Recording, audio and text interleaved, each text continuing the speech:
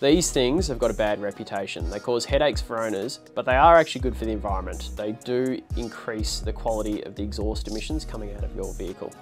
We're in the parts room today looking at an EGR valve from a Mercedes diesel engine. One of the most common questions we get on the phone is that one of our customers, they might have the engine light on the dashboard, they might be experiencing limp mode, and they suspect EGR issues. They'll say, can I get my EGR valve cleaned? I think there's a problem.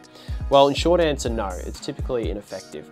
The reason is that on Mercedes diesels, they do get carbon blockages in the intake system, but it's usually down in the intake manifold. Very, very rarely will there actually be much carbon built up on the EGR valve itself. Rather, when these valves do fail, it's almost always for electrical reasons. Looking closer at the EGR valve, up this end, we've got the valve itself.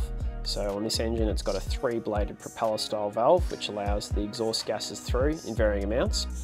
It's got a coolant gallery, so radiator coolant flows through there and that helps reduce the temperature of the exhaust gases going back into the intake manifold. And then up here, we've got the electrical section.